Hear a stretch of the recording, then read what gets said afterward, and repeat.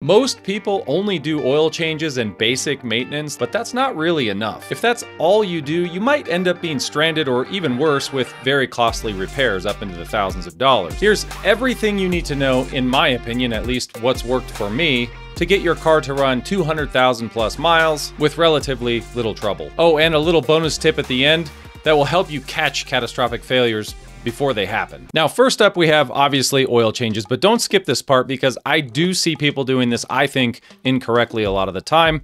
And what's worked for me is my first oil change in a brand new car is at 1,000 miles or roughly in that range to try to get the metal and contaminants out of the oil, that initial oil. So for new cars, I keep it simple, 1,000 miles, and then every 5,000 miles after that, I will never go 10,000 miles between oil change intervals, especially not with the newer turbocharged engines.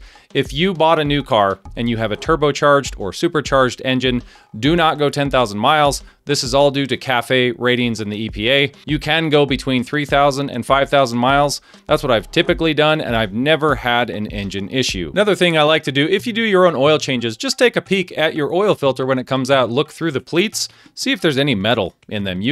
A lot of the time you can tell if there's something going wrong with your engine just by examining the oil filter. Another thing I do is just look at the oil in the oil pan. I have a clean oil pan. I want to look in here with a light LED light and just take a peek. Do you see any metal? That could be the sign of a problem. Another super simple thing that I don't see a lot of people doing is just measure the oil that comes out of your car. For an example, this car is brand new. It's supposed to have exactly 6 quarts of oil.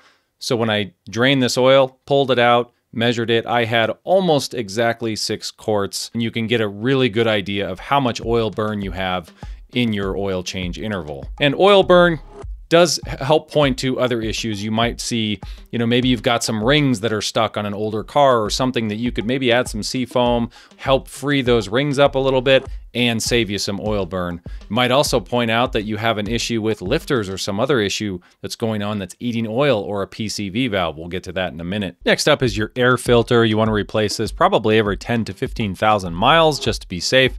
Also your cabin filter at the same time. Next up is going to be a coolant flush like you see here. This should happen every 50 to 100,000 miles, if not sooner. The coolant seems to be something that people overlook way too often. Here's the car care nut, and he is actually showing a Toyota 5.7, which is a very reliable engine, but shows what happens when you just go too long on your coolant, and it eats this metal gasket and ends up causing a head gasket repair, which is really expensive on these engines. So that metal inside there, it needs new, fresh coolant. Just do it. Next up is a transmission drain and fill. I prefer the drain and fill method every 30,000 miles. If you can do it, you'll have about 3 to 4 quarts that you get out. There is another method you can do a full filter change and do a full flush, but I prefer every 30,000. Just swap the fluid and you should be good to go and have little trouble down the road. Next up is going to be a brake fluid flush. You pull most of the brake fluid out of the master cylinder and then put new fluid in and flush your lines every 2 to 3 years here to prevent corrosion. A lot of the time you'll see this fluid will look green and nasty and it will reduce your braking power. Next up is your power steering fluid. Change this every 50 to 100,000 miles. I like using synthetic fluid when I replace it. Just seems a little bit better, lasts a little bit longer. Next up is your differential. Your rear differential, your transfer case, could be your front transfer case. If you've got a 4-wheel drive, you'll have a center transfer case. So a front-wheel drive car is going to have a front transaxle, which is sometimes just combined with the front differential. And then if you have a 4-wheel drive, you've got that center transfer case and a front diff and a rear differential. And if you have an all-wheel drive car, you will also have that rear differential. So you just need to change those 3 at maximum, and they're not super expensive to change. I would do that every 30 to 50,000 miles. Next up is going to be timing belts. If your car has a belt, every 60 to 100,000 miles, depends on the vehicle that you have. Most modern cars are going to have timing chains, and the timing chain systems are actually, it's most important to change your oil more frequently, like 5,000 miles or less. That will help your timing chain guides, the tensioners, and everything else. Next up is spark plugs. I recommend every 40,000 miles if you've got a turbocharged engine. Most manufacturers are going to recommend 40,000 for forced induction engines. If you have a naturally aspirated engine, you can probably get away with 100,000 miles if they're iridium or platinum. It really depends on the vehicle, but The longer you go, the worse mileage you're going to get, and you can start to have misfires and cause other problems. It's really cheap insurance to just replace the plugs. Next up is going to be the PCV valve replacement. Every 50,000 miles, it will reduce your oil consumption, and something that is just super cheap to do. Most cars, these are a very inexpensive item, maybe up to 50 bucks or so. So it's definitely worth doing and really easy to access. Next up is going to be the fuel filter replacement. A lot of people don't do this either. You can try to run seafoam or other cleaning agents in your gas tank, and maybe you don't have to do fuel filter as often, but every 30 to 60,000 miles, they are not lifetime like people think, but it's one of the more overlooked items in a vehicle. Next up is EGR and intake cleaning. Every 100,000 miles, this does help prevent carbon buildup, especially with a lot of these newer direct injection only engines. You may want to also look into walnut blasting your valves if you have direct injection only. Some more helpful tips.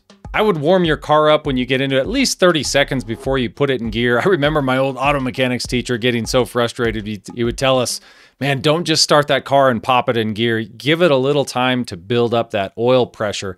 Even modern engines, it takes a little bit to get that oil pressure up through the whole system, through all the little passages in the engine. Just give it a little bit of time to get going before you stick it in gear. You can use fuel additives with injector cleaner occasionally as well. And the final tip I have for everybody, especially you guys with like GM V8s or oil-eating engines, set a reminder on your phone every 30 days to check your oil.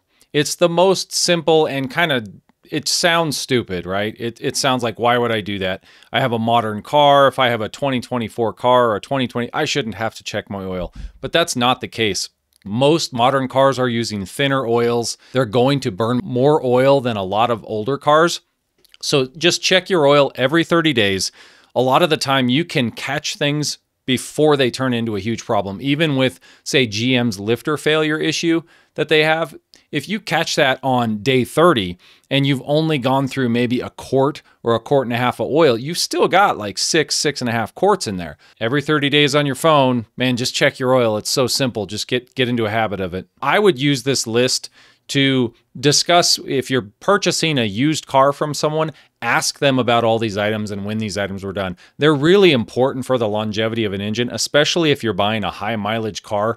I would ask about every single one of these. It's okay if people do their own maintenance. I do it at home, and I would have answers if someone asked me these questions about how often I do maintenance, what fluid types I use, what brands I use. So it's just a really nice way to figure out if someone's taking care of the car or not. The whole reason I made this video was because I was looking at used vehicles and I noticed a trend. It was probably 10 or 15 vehicles in a row. I'm looking at the Carfaxes and I see almost no maintenance on some of these cars up to like 150,000 miles. You might see 4 or 5 oil changes and that's it, which is like, come on, people wonder why they have problems with cars. Part of the problem is people just don't understand what they should maintain and how much there is to maintain on a car. I remember a friend that told me, man, my transmission went out. The vehicle's only like 6 years old, whatever it was. I think it was a Yukon, and it had like 130,000 miles on it. Now, granted, it shouldn't fail at 130,000, but I asked him, I said, have you ever changed the transmission fluid? And he just gave me this blank stare like what? Like I didn't know there was fluid to change in there. Now, most people aren't like that. It just kind of shows that people just go about their day, right? They have other things to be worried about, and they're not necessarily going to worry about the car and all this maintenance that you don't think about when you're driving it. Everything works, and then all of a sudden, oh, it's not shifting right, or it's vibrating when it shifts, and you think, oh man, when was the last time I changed my transmission fluid? I've got 100,000 miles on this thing. So hopefully this helps someone out, helps you keep your vehicle for a long time. I've got 234,000 miles on one of my vehicles, so I'm pretty excited. I'm going to see how high I can get that vehicle. I'm not sure I'm going to ever sell it, just to try to keep it as a fun thing on the channel. Let me know in the comments, who's got me beat? Who's got more than 230,000 miles? Haven't replaced an engine, no new transmissions, no diffs. Everything's been good. Transfer case, haven't had anything but a starter go bad on that thing. So crossing my fingers. Anyway, thanks for watching. Till next time.